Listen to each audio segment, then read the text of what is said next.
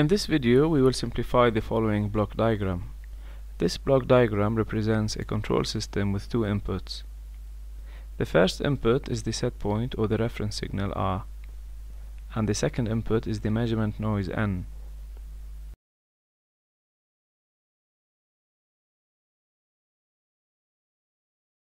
By superposition, or using the rules discussed in the previous video, the output Y is made up of two parts.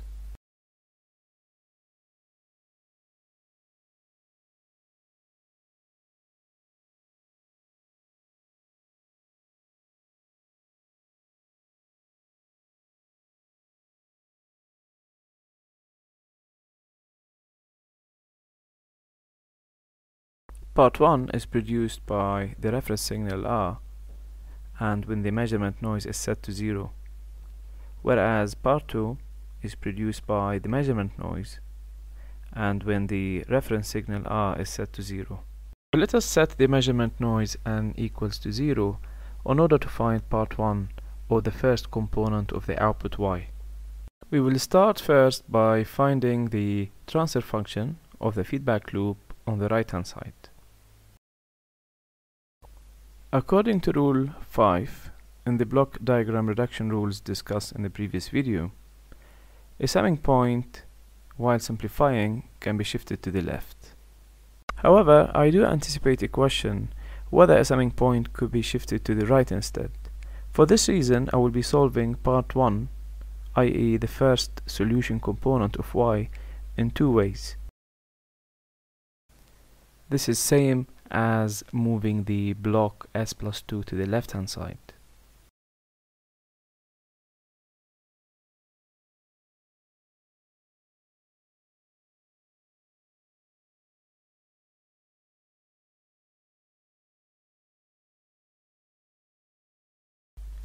Now we end up with a negative feedback loop on the right hand side and two blocks in parallel on the left hand side. Simplifying those, we get the following.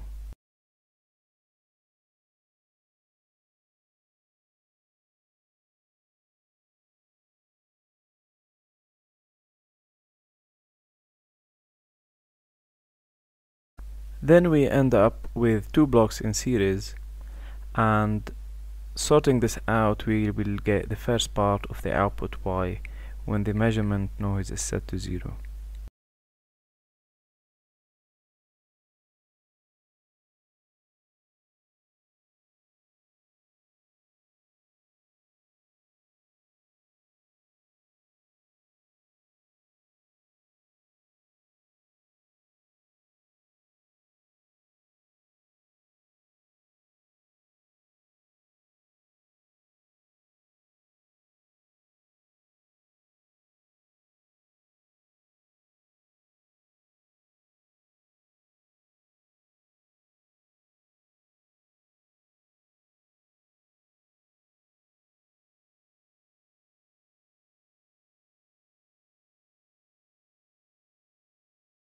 Let us solve part 1, the first component of the solution Ys, in a different way.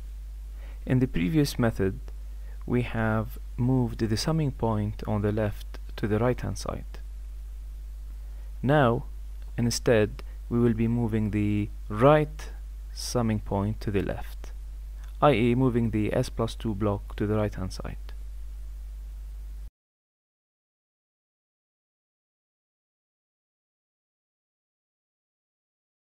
Using the 9th block diagram reduction rule, we will combine the two summing points as shown here.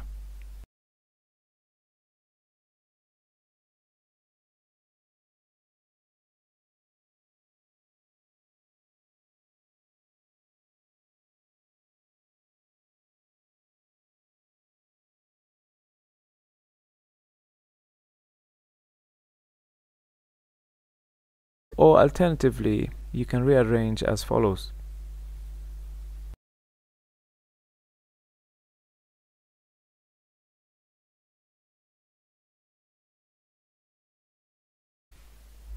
Here, in this case, you would have the 0.5s over s plus 2 block in parallel with a block of 1.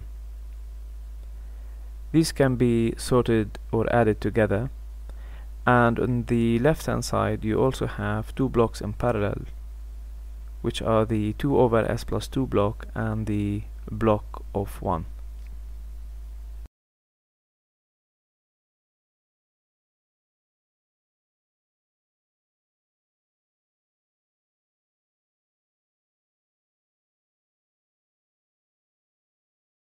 The resulted block diagram shown here can be further simplified. First, by simplifying the right hand side.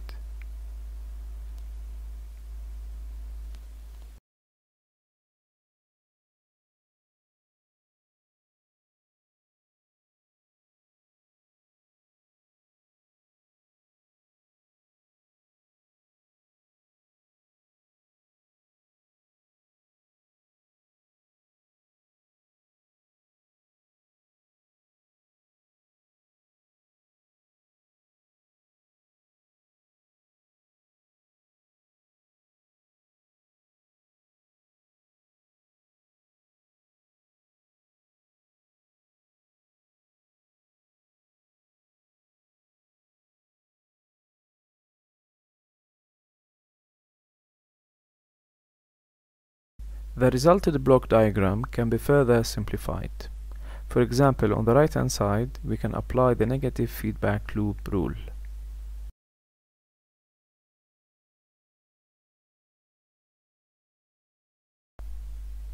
Then we end up with two blocks in series. A multiplication of these two blocks will give us the first part, or part 1, which is the first component of the output y.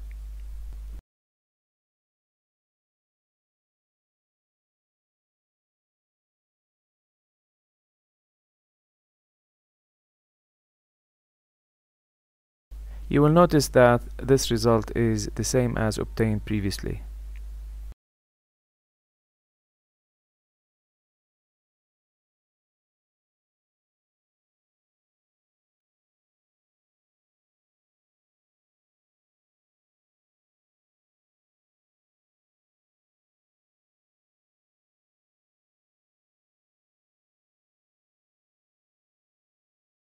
Let's find the second component, or part 2, of the output y. In part 2 we need to set the set point or the reference signal r to 0. Setting r to 0, we get the following.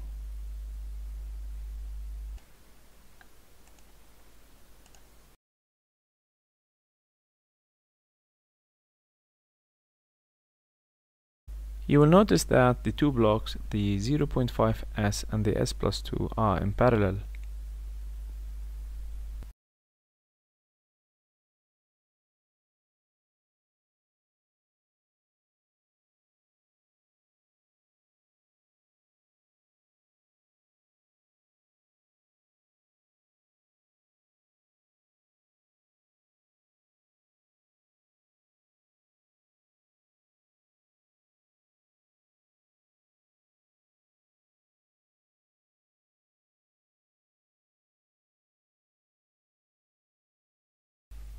The negative sign at the summing point can be replaced by a block of -1.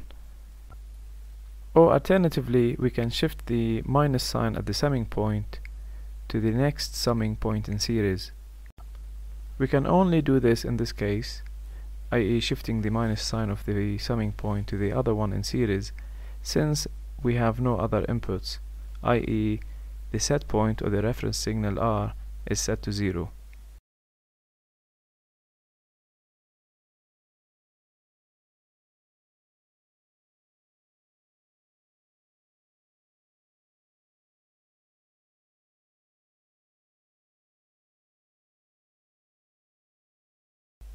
Rearranging and applying the negative feedback loop rule, we can simplify the block diagram into a single transfer function.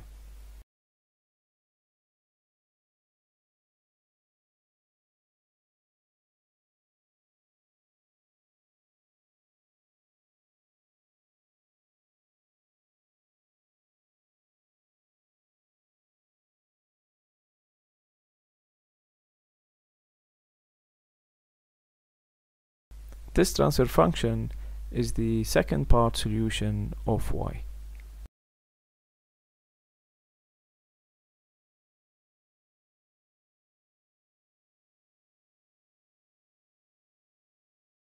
Therefore, the full solution of y now is simply part 1 plus part 2.